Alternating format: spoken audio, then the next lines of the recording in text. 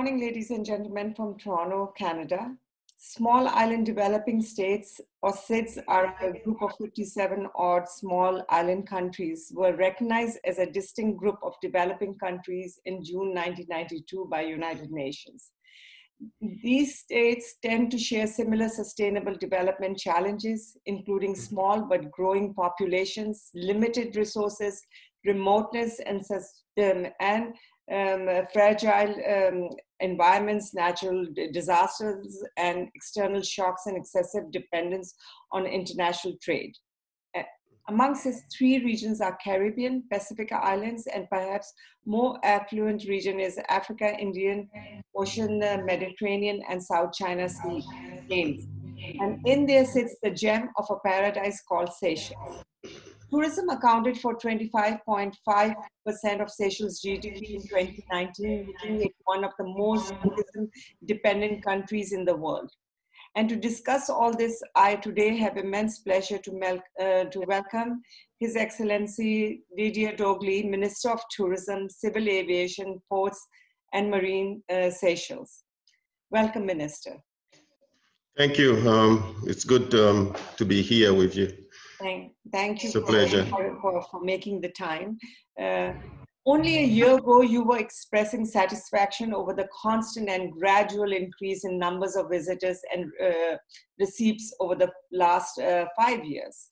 The latest figures released by Central Bank of Seychelles confirmed an increase in revenue for 2019 from the tourism industry amounting to 56.4 million USD, equating to a little over 8 billion Seychelles rupees.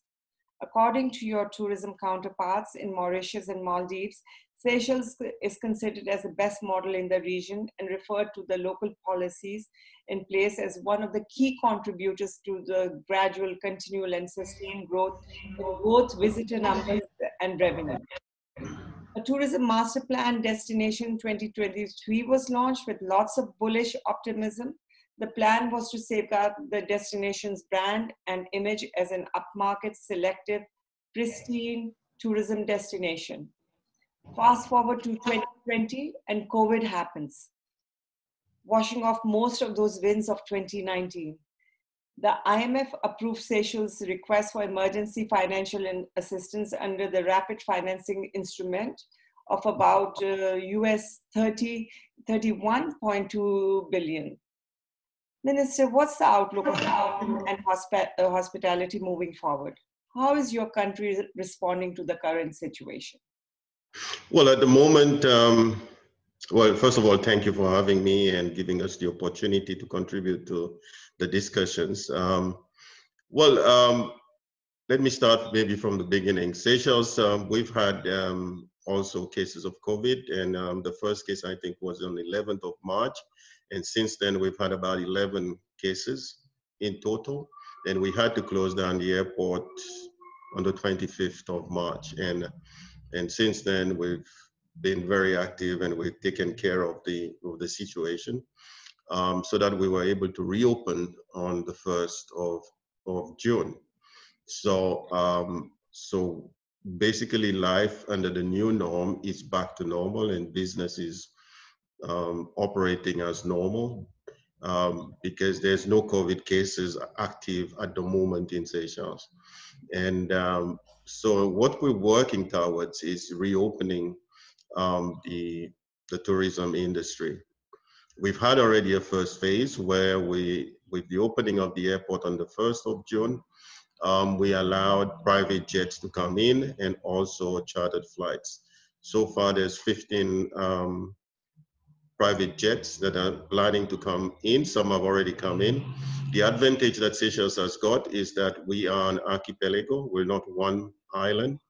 And we are using the smaller islands where we've got resorts, which is high-end for people who can come with private jets, and basically they can go there, and it's because it's sort of self-isolation, it functions perfectly. So at least there's some revenue that is coming into the country.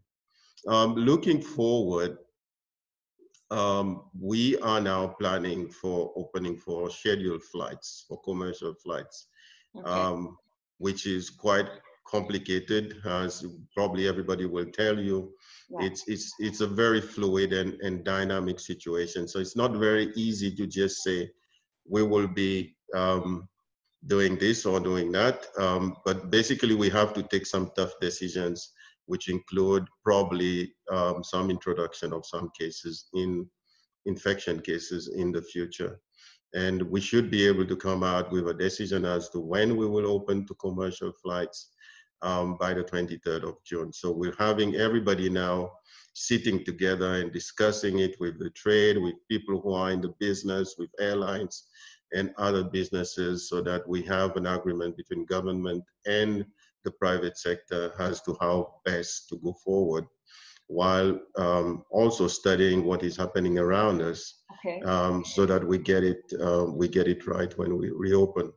But we've worked on several scenarios to see how things can move forward. And the worst is that we will have a drop of about 80% of visitors if we do not open earlier enough. But we're trying to get to a point of about 60%. So probably by July, mid-July, 1st of August, we will try and open up to commercial flights. Okay, all right. So it was in May that Seychelles declared itself COVID free. After 9 weeks, you had of battling the virus. The number recorded cases were 11, and you would be an envy of many countries in the world today with that kind of number. I can tell you that. But I can imagine that for small island nations, that itself is quite daunting. All of which were found on the main island of Mahe. No cases were reported on Praslin, Ladi, Silhouette Island, and outer islands. For the moment, Seychelles is free from virus from the authorities, but your authorities remain on high alert for any eventualities. The Public Health Authority, alongside other organizations, you are working very hard to keep citizens, expats, and visitors safe from the pandemic. But at the same time, a total of 19 countries have been identified as low risk and been allowed to travel to the island as of 1st June. Tell us if you have had a good responses from these 19 countries and interests, and talk about some of the protocols or health and safety guidelines being launched to protect both the employees of the industry as well as the visitors, with special consideration placed on enhancing infection prevention control, communication, situation monitoring, and reporting, amongst others. Yeah, generally there's still a lot of interest for people to come to Seychelles. Almost every day we get people who are asking for more information about how do I come to Seychelles, because I would like to come on holiday. And most of the hotels and so on, they are telling us that most of their bookings, especially for August and late July, August is still there. And also they see some booking coming in September and October. But people are looking for information. And I guess there's a lot of people who are tired of being locked up, of being in a place that which is insecure. You're not sure, if you can walk around without mask and so on, which you can easily do in Seychelles because there's no COVID cases. So the demand is there. People want to come here to Seychelles. Now, speaking about the measures that we've taken, first of all, we've got a public health commission that has been extremely active, and we've worked with them also from the tourism industry during the time we were repatriating visitors who were stuck here in Seychelles. And they have come out with a number of measures. First of all, they put a lot of emphasis on social distancing, that people, at least keep their distance. And in areas where there cannot be social distancing, like if you're flying on the small planes and going to the other islands, or you're using the ferries or the buses, public buses, that people use the mask in those areas. So to stop infection, in case there is an infection that happens, that people do not infect each other. And also there's a lot of education going on about these things, and also hand hygiene and also respiratory hygiene, that people pay attention to these things, and also using hand sanitizers and this sort of thing has been ongoing. And also in schools and in businesses and government organizations and institutions, all of them, they have at least one person that has been trained, who is the health and safety officer, and has been trained in how to deal in case there are any cases that appears within those organizations, so that they can report and they can take action, and also make sure that the measures that has been put in place are adhered to. For the time being, a lot of the work that we are doing is that we also preparing the hotels and the guest houses. We've worked on a number of guidelines and protocols that all the hotels and also restaurants and other entertainment organizations that provide recreational activities to tourists and all that. So we've prepared a whole range of guidelines, and which are tailor-made for all these different organizations, so that they can prepare themselves, so that by the time the guests start arriving, they will know exactly how to protect themselves, protect their staff, and also protect their clients. So these are now has been rolled out, and the hotels have got them into place. We're doing training with the different health and safety officers that they've appointed.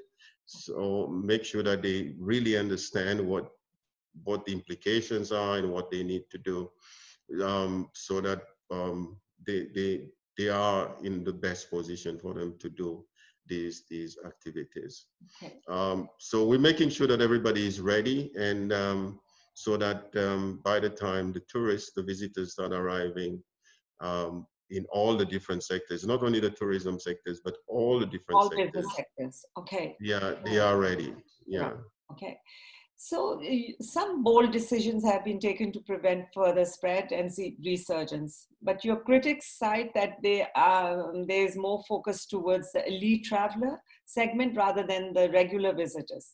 The destination will only consider elite visitors from low-risk countries traveling through private jets and chartered passenger direct flights. Not everybody can afford that. And for those who prefer ocean travel only, yachts and super yachts will be allowed to dock. And the biggest of all decisions, the Seychelles has announced an 18-month ban on affluent cruise ships, effectively immediately.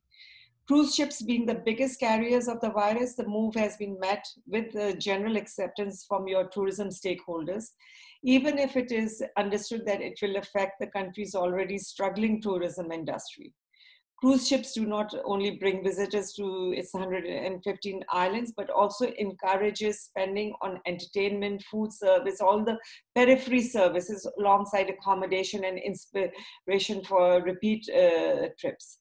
How long the regular travelers should wait for travel restrictions to ease further? And are you not worried to lose some of that base? You've just mentioned that international flights are about to kick in to serve the middle class segment. But how much are you pushing for that? How eager and anxious are you to get that started? Well, we want to get started because, as you've said from the outset, the economy is very dependent on tourism. Although we have fisheries and offshore financial services and so on that also contributes towards the economy, tourism cannot be replaced at the moment. So definitely we would like to get the quantity of the tourists to be arriving, and also the foreign exchange that we need also to get the economy back in form. But what I was talking about was the first phase. We are doing it in two phases. The first phase, which is opening up to low-risk countries with private jets and going to the private islands and high-end, is basically, for us, this is the easier. This is like the Americans would say, the low-hanging fruits, because we have that kind of clientele that has been coming to Seychelles, and they can easily get a PCR test. They can get onto a jet, and they don't have to go through the hubs where they could be infected and all that sort of thing.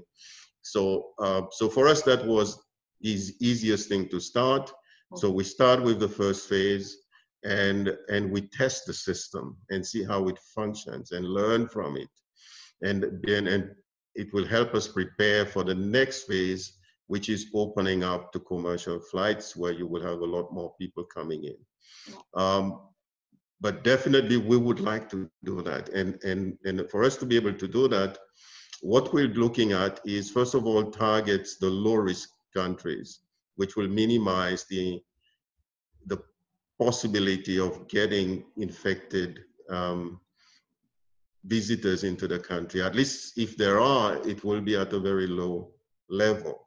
And then putting in potential tests so as we can check from the very beginning and keep that to a low level. To us, it's very important to keep this in that, to keep the number of infected people very low and manageable. And have you had, like, you opened on 1st June. So today is, I believe, it's 11th. And now, 11th, yeah. Yeah, so have you had any visitors coming in? Is the system working so far? Yeah, we've had visitors coming in with chartered boats, with luxury ships, boats, yachts that has been arriving. But also we've got private jets. Like I've told you, there's about 11 private jets that have been arriving here in Seychelles. And so far there's no cases whatsoever. And they have to send in a PCR test. And so because they are flying also private, there's very limited. And you've got enough medical supplies and health professionals, all of that is in control there. Yeah, we will basically, we've invested. Yeah, we've invested strongly into our medical system. Seychelles already had a very good medical system. We've now got 4 isolation centers, and we've got various places where we can use as quarantine centers, and we have even imported staff from Kenya, about 42, to provide support, nurses and doctors to support our own staff. And how are you going about it? It's island by island. You are isolating, and you keep. What's the process? I mean. Well, the main island Mahe has got 2 isolation centers, and then we have a number of quarantine centers. But also we can use the hotels for quarantine purposes. We're asking each hotel to have 1 or 2 rooms, depending on the size, for quarantine purposes. And also the smaller islands like Prala and Madig, they have their own isolation center in case, not for a lot of people, but at least they have a couple of people that they can put in there. And also we've invested a lot in ventilators and that sort of thing. So we're fully equipped it in case there is any complications and there are difficulties and so on. So there's no worry there, but at the same time, although we are ready and equipped, we still want to keep the country as much as possible COVID-free. We don't want to open and then close again. Okay, understood. So Seychelles may admit Israelis as part of an initial reopening, as part of an emerging arrangements. It fits the pattern of countries working bilaterally or in small groupings or bubbles to restore travel amongst themselves. It's a trend which is very much being talked about. And I believe either a deal has already been struck or it's in making. And under this anticipated deal, Israelis visiting the Seychelles would be exempted from mandatory quarantine there and on returning to Israel. Do you see such arrangements with perhaps other countries or even between other SIDS countries such as Singapore or Maldives and Mauritius? And what about domestic tourism? Local people do have a decent purchasing power, and although disposable income right now is limited. Mm-hmm. Well, staycation has been our first activities that we've done. We've promoted it a lot because our people, Seychelles has got quite a strong per capita income. So a lot of our people tend to travel, especially to the Middle East, Mauritius, South Africa. So we've been pushing very hard for people to do staycation, to go on holidays on the different islands and visit and use some of the luxury resorts that normally they will not be able to afford because there are discounts and all that sort of thing. So that has been working very well, especially during the weekend. There's quite a lot of people moving between the islands and going on holidays and so on. And that is helping the hotels and the restaurants keeping it at least afloat. pay their bills, pay their bills and keep them afloat and so on. So from that side, it's been working, I mean, excellent. We're very happy with the way it's working. With Mauritius, Mauritius is also now doesn't have any cases, so they are COVID-free also. So we will, I think they have a few cases, but recently I haven't heard whether they have any cases. So it's one of the countries that we are happy to work with. And Israel, as you said, basically Seychelles is looking at all those low-risk countries for us to start off with. Right. So that at least when we open again, we don't have to close straight. So within a couple of weeks later. Is it decided with Israel, or is it still in discussions? Because if it is, then it'll be one of the earliest bubbles that are being created. So yeah, we have an agreement. The main issue was about the CPR test, which their public health authority discussed with our own public health authority. But in principle, they see us as a country that, of course, their citizens can come and and spend their holidays here. So there's no problem. The only small barrier was whether they should have the CPR test or rapid tests before they come here, or whether they do the test here. And this we are currently sorting out. And once that is sorted out, we basically can start receiving tourists from Israel. But we are looking at also at other countries like Switzerland, Austria, that has very low levels of infection. Okay. So World Environment Day was recently celebrated. Seychelles has many reasons to celebrate this day for having achieved really admirable global status in environmental and nature conservation. A lot of hard work and passionate work has been invested in this because of the natural beauty you have to protect it. In addition, tourism lifted the entire region out of poverty and laid the basis for the sustainable management of the island's unique flora and fauna, both on island and in the ocean for decades to come. So not just the islands themselves, but the waters all around. However, just one example is that the coral scientists in Seychelles, among the most renowned in the world, now face an uncertain future as monitoring and surveillance program funds will run dry by the end of the summer if nearby tourism hotspots fail to attract paying visitors. This all comes in what was said to be a landmark year for biodiversity. The year 2020 was a super year for biodiversity, culminating in a global conference this autumn where new biodiversity targets were due to be set for the next decade. What immediate measures are being taken to protect these and other natural resources of the islands, and how are you going to overcome this difficult scenario? Well, first of all, from COVID, I personally, I believe that there's been a lot of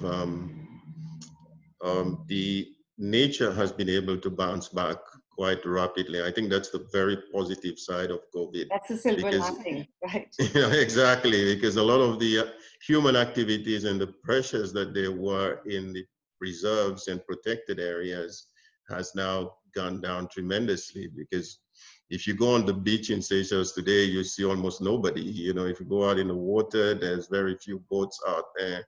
So nature is having a really, you know, some of the best time that it could get. So although it's true that as far as monetary resources is concerned, a lot of the organizations are now struggling. Government has put forward certain support that it is giving out to some of the organizations, at least to pay their staff so that they can keep on doing the work that they do, especially the scientific work and so on. Government came out with a stimulus whereby, for the first 3 months, all the workers will be paid for the organizations that are not So with some in a incentives position and to. waivers as well. Yeah, exactly. So basically government put 70 million US dollars. That might not sound a lot of money, but it's a small country with 96,000 people. So for those organizations that couldn't finance themselves, government has put in enough money to support them, at least to pay their staff, even foreign staff that they had working for them for the first 3 months. And then as of the 1st of July until the end of December, government will also support the local staff, will pay all their salaries.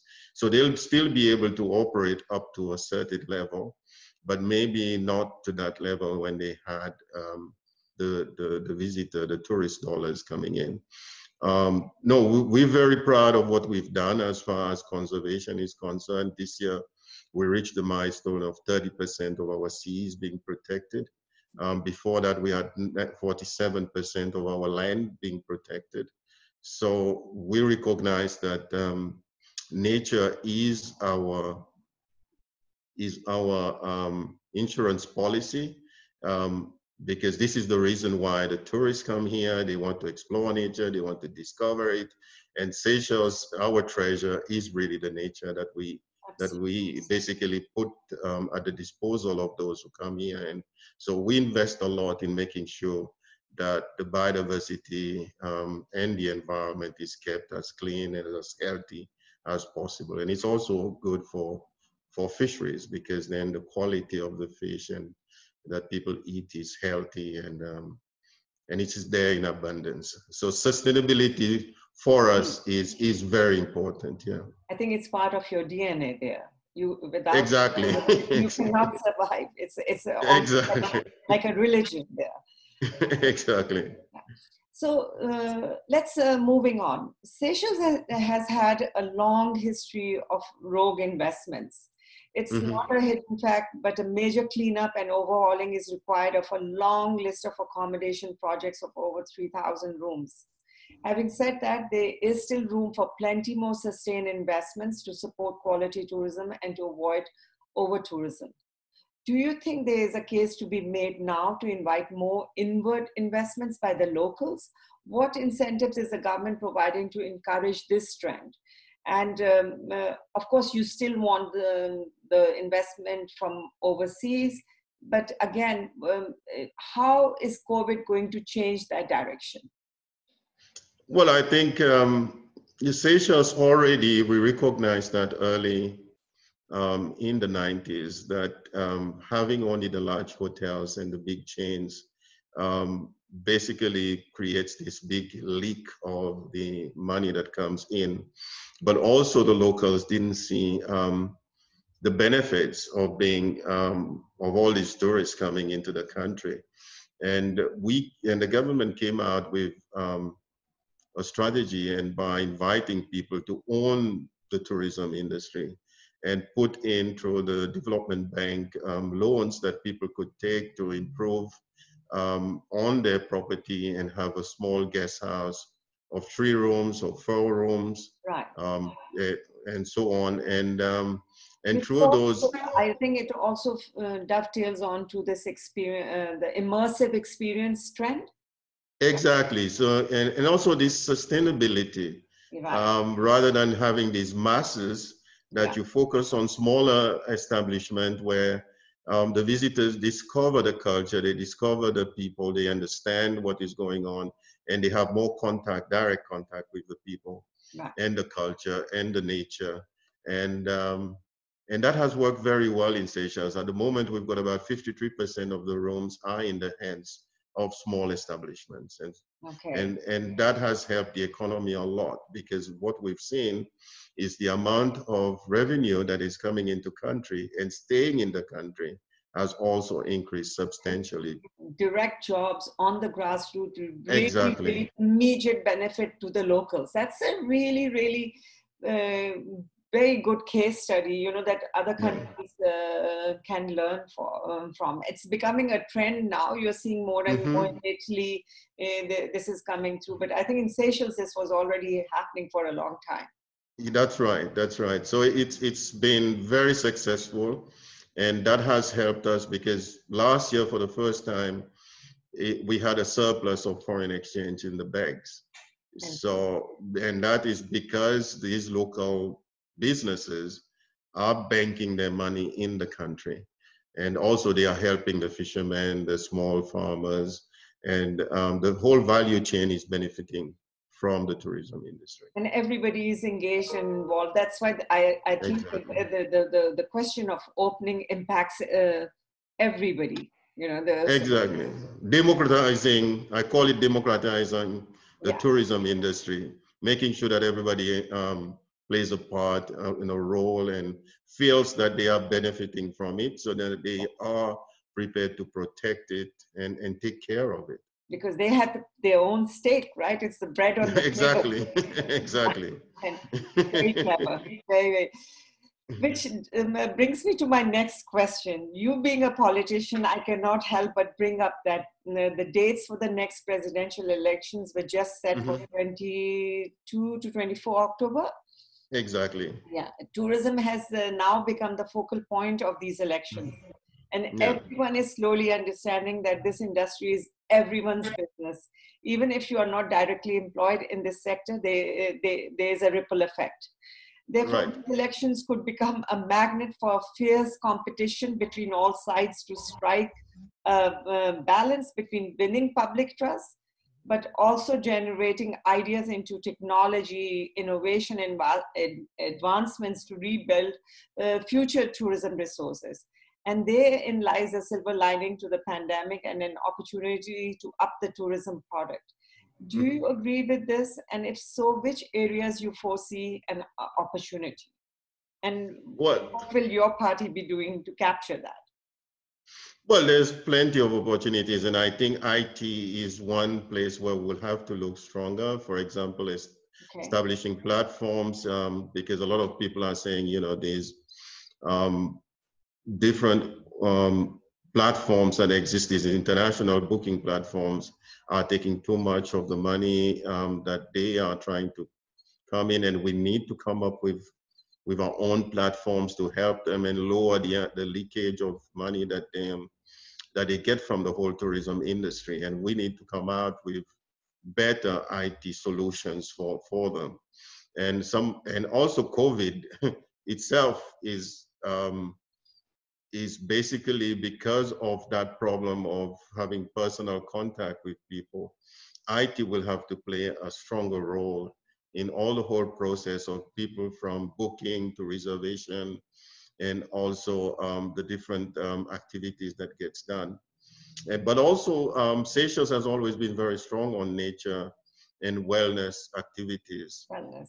We believe that's an area where we can expand and do well, Okay. because So being outside in nature technology, wellness, and and nature activities, being out at sea, being out on trails in nature, um, basically lowers the risk, instead of being in a room, being inside and doing activities that are inside. And we've been always been pushing these sustainable activities. I think this is an area where we'll have to explore stronger and strengthen it further, so that and sell these well-being activities to visitors, because a lot of them have been locked down in countries where they cannot really walk around and have had to wear masks and so on. So when they are here, they can go into the forest, they can discover and relax and get the stress off them,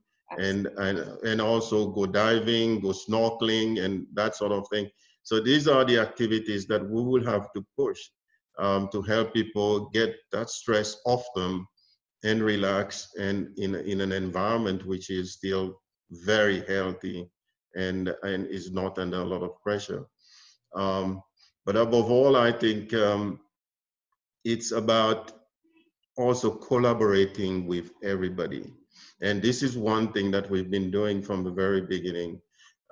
Personally, I've been having a series of meetings with all the different partners, especially the private sector, including the very small operators, bring them in so that the decisions that we take as far as the tourism industry is concerned going forward, that is not something that is imposed by government, but it is a joint, um, um, Collaborative.